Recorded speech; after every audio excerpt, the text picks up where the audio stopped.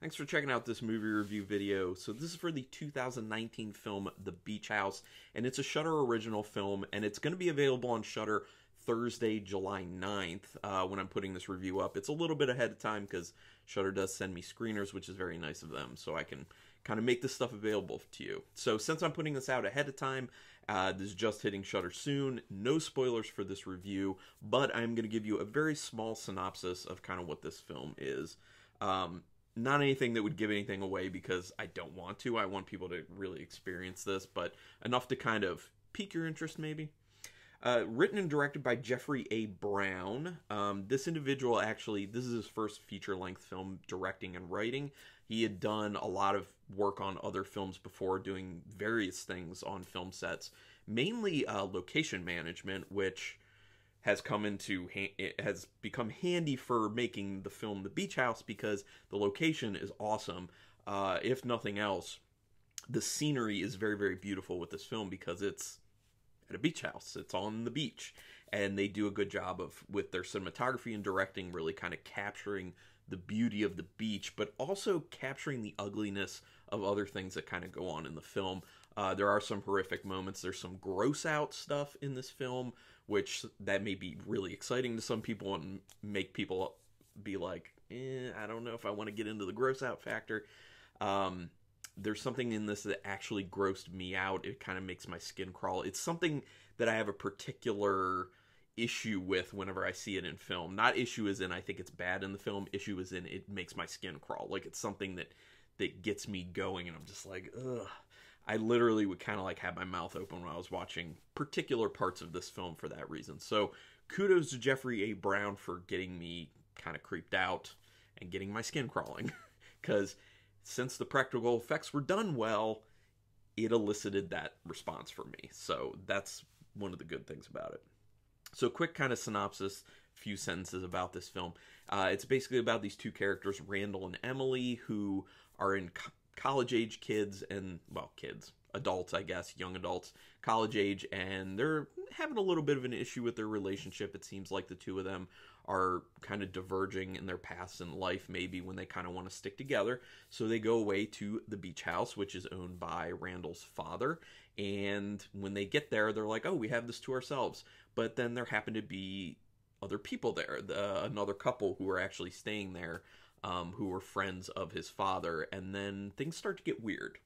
And that's kind of where I'm going to cut it off because I don't want to, lead people too much on it. The opening sequence of this film is kind of calming, but at the same time, a little bit alarming in the sense that the music is really kind of upping that feeling of like something wrong, something terrifying going on, even though the actual images of what you're being shown isn't actually terrifying. That's what I'm saying. It's like, it's a calming image, and had the music not been there, you would just be watching it like, yeah, I've seen stuff like this before. It looks nice, it looks beautiful, and it's calming. But it's an important sequence in the beginning because it comes into play later, and by the end of the film, you'll understand what that opening sequence actually means. When I was first watching it, I'm watching the opening sequence, and I'm like, okay, I'm assuming this comes into play much later in the film, that there's some sort of hidden significance at the moment, but that'll become clear in the end, and it does. You do end up getting it in the end. One scene in particular in the end that kind of mirrors, in a way, this opening sequence. So, without backstory to really start things off between Randall and Emily, they actually do a solid job of kind of the interactions with those two, making it feel like it's a real relationship, that like you kind of almost know them, and then through their dialogue you pick up on little pieces that kind of gradually builds who they are as characters, what their relationship has been in the past, and what is currently. You just kind of get those little tidbits as things go on. And then you start getting those types of little tidbits from the other couple who's in the beach house as well. So from a writing standpoint, kind of having those little niblets of knowledge about the characters and their backstories is pretty well done. It's kind of paced well in the beginning of the film until you get to, the catalyst of it being a horror film, and then from there on out, like, we don't need to know about backstory anymore. Everything's totally changed at that point. And then we're looking for the horrific stuff, the gross out stuff, the interesting, like, what is it all about moments.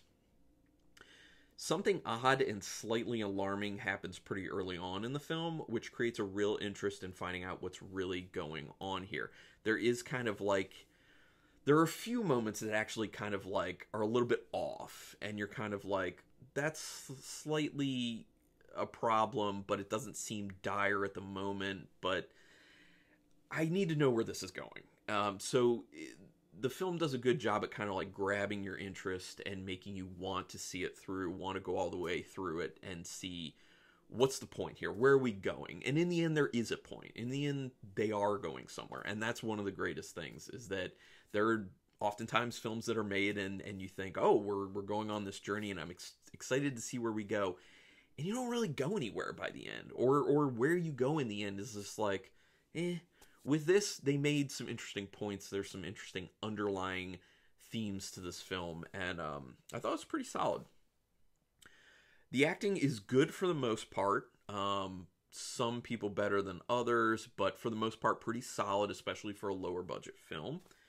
The gradual discovery of tensions that kind of are underlying between Randall and Emily makes the story actually feel really realistic. It builds context, which is actually really important to understand the characters themselves, but also the dynamic between them. And then obviously that, what ends up happening in the film much later, all the, events, the horrific events, is metaphor for things going on between the two of them. So watch it and know that. There are some scenes that feel a bit like they're a little bit kind of stretched out, maybe to hit more of a particular runtime. This film's not super long with credits and everything. It's like an hour and 27 minutes, so it's not long, but there are times where it starts to feel long because some of the scenes feel a little too stretched out. It's even in the end, which in the end portion, when things are like really going and like the story's really moving and the terrible things have already been revealed, that's when you want it to just like keep moving, keep going, and at times it kind of stagnates, and you're just like, I'm feeling a little bit bored at this point, but it doesn't linger like that too much. So it's a little bit of a criticism of the film, but it's not too bad. Overall, I think it is a pretty solid film. I think it's definitely worth checking out at least once. Because of the beach shooting, I already talked about that, the location being beautiful, yeah. In addition, there are actually a few camera shots that are interesting to me. Some things that obviously they kind of step back and they're just like, oh, what if we set the camera like this and shoot it like this? And at first you're just like, oh, I haven't really seen this done much, or I haven't seen this done at all before. And you're like, well, kind of looks cool. It looks nice. So they got a little creative. I dig that. Yeah, the gross out stuff, just the gross out stuff. This is a movie, like, those moments are hard for me just because, like, it literally that feeling of, like, your skin crawling.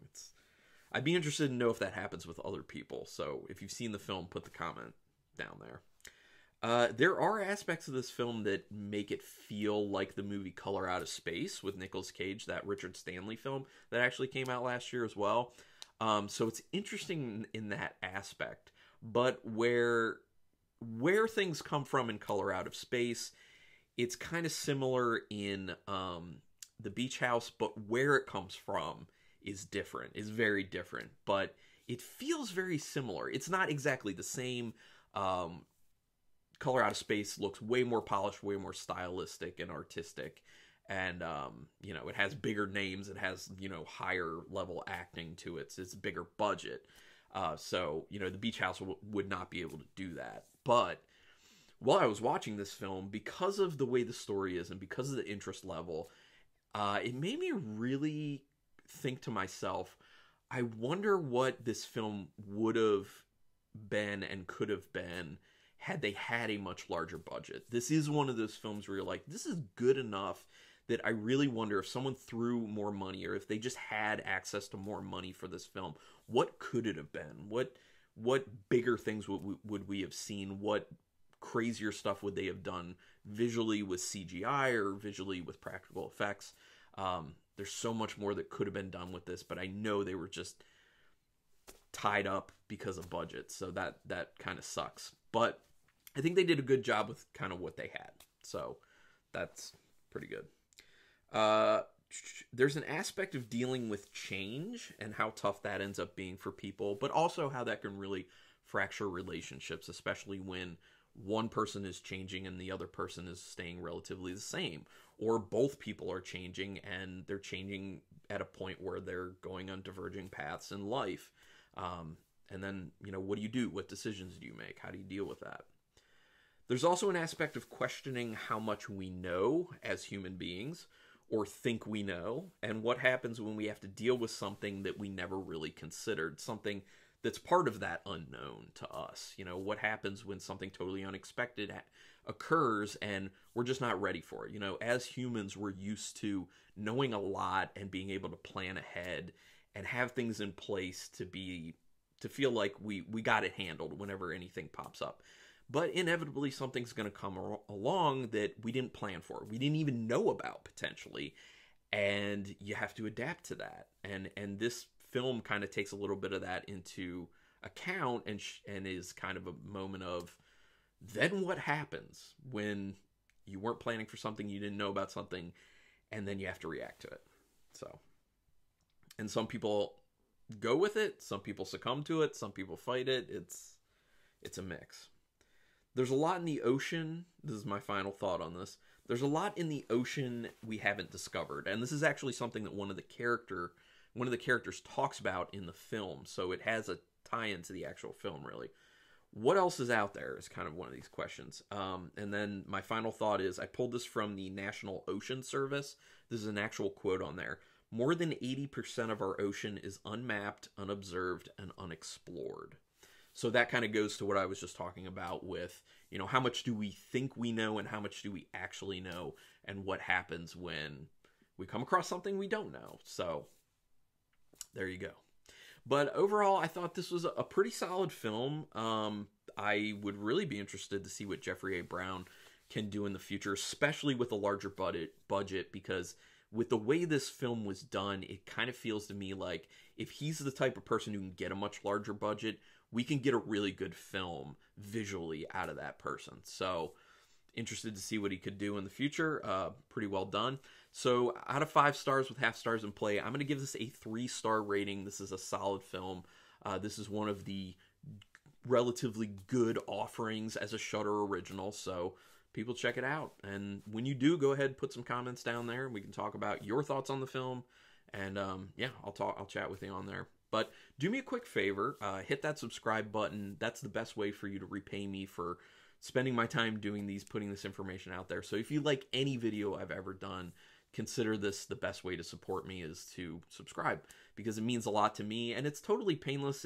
You're not throwing money into it or anything like that. Just take that second to hit that subscribe. And then if you do that, also make sure you hit that notification bell, because that'll let you know whenever I have a new video coming up or when I'm doing a live stream. So I'd appreciate that. But regardless, thanks for taking your time to check this out. And until next time, keep it brutal.